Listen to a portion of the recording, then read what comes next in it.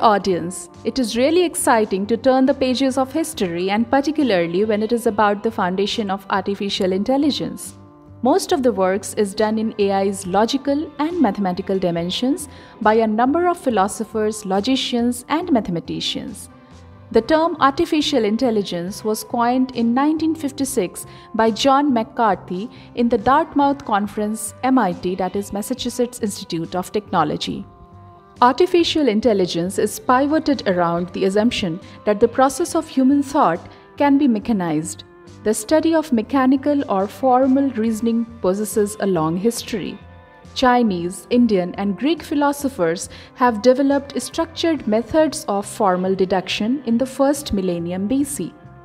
Their ideas were developed over the centuries by philosophers such as Aristotle, who gave a formal analysis of the syllogism. Euclid, whose Elements was a model of formal reasoning, Muhammad ibn Musa al-Khwarizmi, who developed algebra and gave his name to algorithm. Aristotle is the founder of the laws governing rationality of human mind. He devised an informal system of syllogisms. It is a kind of logical argument that applies deductive reasoning to arrive at a conclusion based on two or more propositions that are asserted or assumed to be true for reasoning, which permits one to draw conclusions mechanically, given the premises.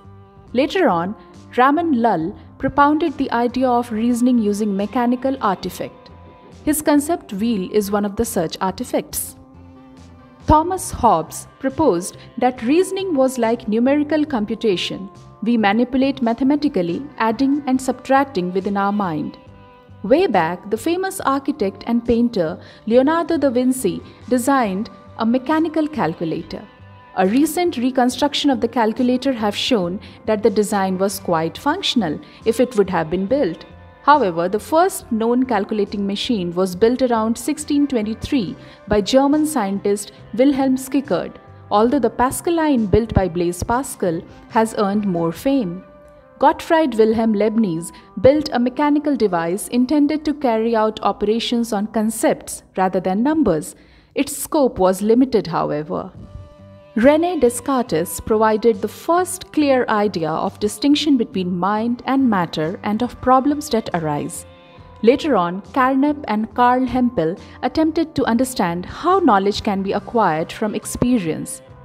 Rudolf Carnap's book titled The Logical Structure of the World defined an explicit computational procedure for extracting knowledge from elementary experience. It was taken as one of the first theory of mind as a computational process.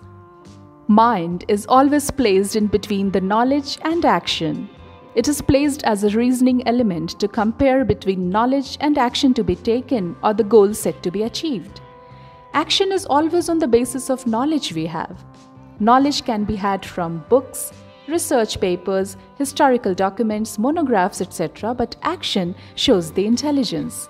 Knowledge is static, but the action or intelligence is dynamic. Famous mathematician of his time, George Boole, who was a self-taught English mathematician, philosopher, and logician. He worked out the detailed propositional or Boolean logic to show the basis of all mathematical reasoning, including the automated reasoning.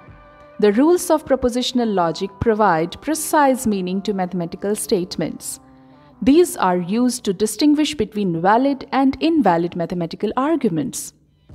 Gottlob Frege extended Boole's logic to include objects and relations, laying foundation for the first-order logic used to represent the basic knowledge. Alfred Tarski introduced the theory of reference that shows how to relate the object in a logic to objects in the real world.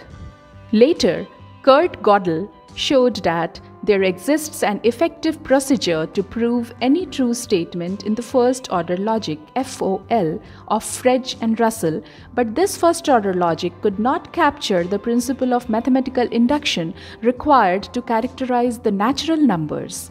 In 1931, Gödel showed that real limits do exist. Alan Turing started working on computability of theorems. He devised the Turing machine, which despite of its simplicity is capable of simulating any computer algorithm, that is, steps to solve a problem, no matter how complicated it is. He also tried to characterize which functions are exactly capable of being computed. In later half of 1936, Church-Turing thesis upheld that the Turing machine is capable of computing any type of computable function provided it consists of sufficient definition. Neurons are mainly responsible for all types of computations in the brain, which are either arithmetic or logical computation. Mathematical model of artificial neurons was devised by McCulloch and Pitts in 1943. Its working is based on activation, that is, firing of neurons when a linear combination of inputs exceeds certain threshold limit. There are a number of types of neural networks. To name a few: feed-forward, backpropagation, recurrent network, etc. They are used for different purposes. Later in the given discourse, we will elaborate this concept and its utility to a larger extent. We will meet with the new AI topics in our next vlogs. Till then, keep your neurons active and keep watching. Friends, if you liked our blog and are benefited with the information given, then don't forget to subscribe it, like it, and share it. Thank you very much.